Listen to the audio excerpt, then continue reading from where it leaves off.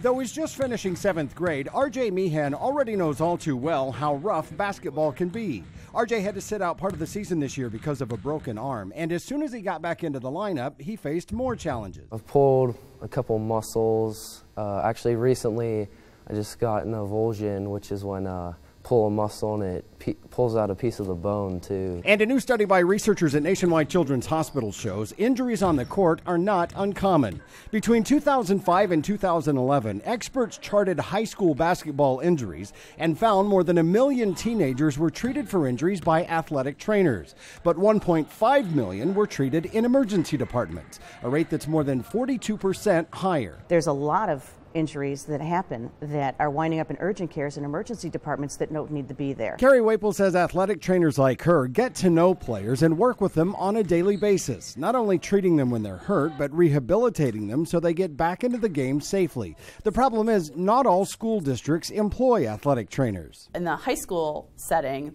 about 42% of U.S. high schools have athletic trainers. In the middle school setting, I think it's even less. Lara McKenzie led the study. She says while athletic trainers can't treat every case, they can make the system more efficient by only sending players to the doctor when it's necessary and only returning them to play when it's safe. The athletic trainers play a really important role in helping to assess those more mild or moderate injuries, and that helps alleviate a burden on the healthcare system and on families. At Nationwide Children's Hospital, this is Clark Powell reporting.